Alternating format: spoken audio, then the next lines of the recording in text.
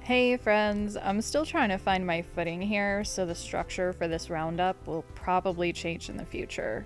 I know you don't really care about that though, so let's just get into this AI News Roundup for July 2024. First up, we've got Meta doing the digital equivalent of taking its ball and going home in Brazil. Apparently they said no to Meta using Instagram posts for AI training. And in response, Zuckerberg's empire hit the pause button faster than you can say data privacy scandal. This sort of privacy-first mentality mimics some other responses that we're seeing out of the EU, particularly from Italy. Now, I don't believe Brazil is going to play ball here.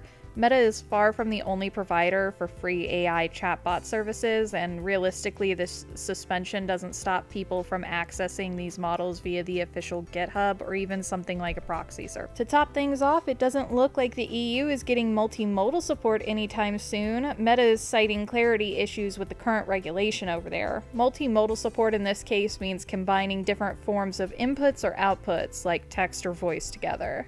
This could also mean trouble for one of the July releases we saw coming out from Meta, in particular SAM 2. SAM 2 is a computer vision model that tracks and segments objects, something that's interesting on its own, but Meta is likely looking at bundling into more models down the road. Over the last month or so, Meta has made a push for the ability for individuals to play with these tools online, taking away the hosting burden from the everyday person. In theory, this is great. In reality, it's just a new way to collect training data from something like Llama, which would traditionally be locally hosted. Speaking of Llama, 3.1 came out to a lot of professional huzzah. The metrics are great, especially when compared to LLMs like Claude Sonnet 3.5 or GPT-4o. It's also being offered up on Meta AI and has replaced the previous Llama model on the Meta front end there. Bad news for hobbyists though, this model is censored, but that's a now problem and maybe not a forever problem. It's likely that as early as next month we'll see some competent variants with less censorship rolling out. And last but not least, in Meta-specific news, 3.1 is being used to power the new AI Studio. This is a character and bot sharing platform Meta is introducing and will make an interesting rival to GPTs and character AI. This is something that in the coming weeks we'll likely see more articles coming about as the typical sensationalist cycle revolving around artificial intelligence hits this particular service. Moving on to some different corporate drama, let's talk about Anthropic. They're facing heat for allegedly ignoring opt-outs for web crawlers. That's like saying, I didn't see the do not disturb sign after barging into somebody's bedroom. The way these crawlers work is really simple. It's a script that reads a website, extracts certain data like text or images, and moves on to the next page until an entire site has been cataloged. This is a little reductive, but you get the gist. Big AI providers have said if websites add a specific file called a robot.txt, the crawler won't collect that data. In theory, we can just apply a regex pattern to the code, and it'll say, if this exists, skip to the next site.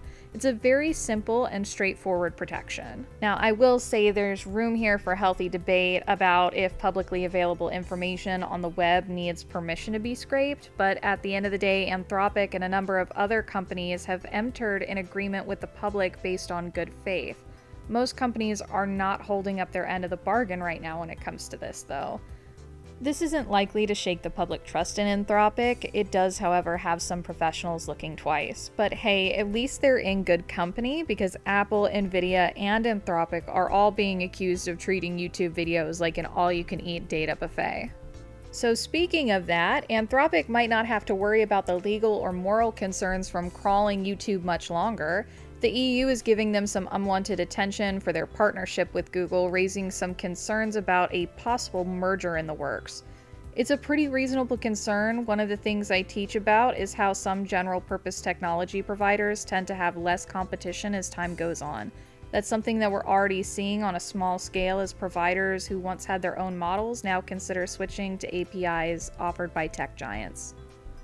Switching gears to OAI, they've been busier than a one-armed juggler with their recent releases. GPT-4 got a mini-me perfect for the many users who have found cost to be a barrier to entry.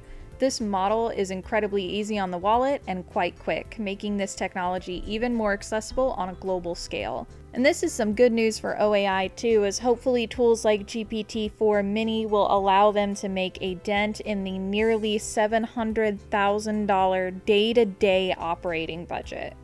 In OAI adjacent news, SearchGPT hit the scene, presumably for those times when an AI in your search engine just isn't enough. Now we've got a search engine in your AI. I feel like this is just an existing GPT feature with a twist that no one really asked for.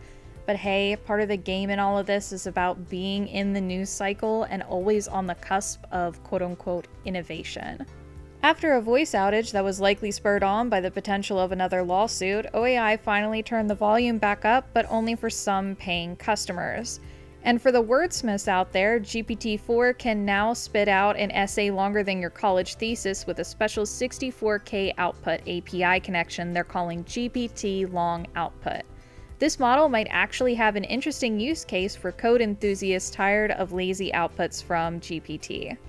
Currently, 128K models from this provider have some weird quirks with how many lines of text it can accurately recall and, more importantly, recreate, which can lead to some problems for individuals looking to code with GPT for more than 600 to 700 lines.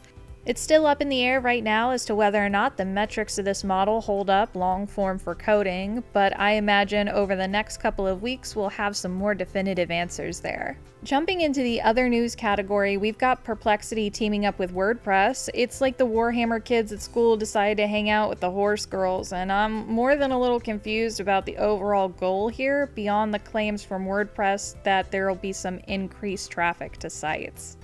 One thing is for sure though, this means Perplexity now has a very large and very legal source of training data that they can work with if WordPress shares it with them. Now this does fall in line with their current policy, which claims to aggregate data but says that they won't sell it. It isn't unheard of for companies to share this data with other groups to help get more comprehensive data sets. Thankfully, WordPress has gotten a step ahead of the bad press here by making the opt-out process exceptionally simple and then opting out a number of sites automatically depending on their privacy settings. Meanwhile, Alibaba's president is having a mini existential crisis over the speed of artificial intelligence. He says it is developing so fast that keeping up is difficult, and I just gotta say, welcome to the club, my dude. We've all felt like we're running a marathon in flip-flops since GPT dropped. Last but not least, let's pivot to TTI. For those of you not in the know, TTI is a free and privacy-focused front end I've been running for about the last year and change. During July, 1.9.1 and 1.9.2 patches came out for the GPT-powered front end. I've added some more model options for the memory and lore systems. API endpoints were also updated to their most current available models, and a few additional bugs related to the context size flagging the memory system prematurely have also been fixed. And that about wraps things up for today, friends. This information moves fast, but hopefully we're all a little more caught up for at least like the next 3 days or something like that. Remember to like, comment, and subscribe to see this channel grow. See ya, nerds. So I'm not exactly sure why you're still listening, but maybe you're looking for something like that 300 subscribers special I said I was going to do. Well, I did it, and it's up on the Discord. I fulfilled a long-standing community request for some ASMR. Unfortunately, it was so cringy that I couldn't bring myself to post it here. Anyways, it exists. Have fun. I'll do something equally disturbing for the 1,000 subscriber special or something like that. Bye!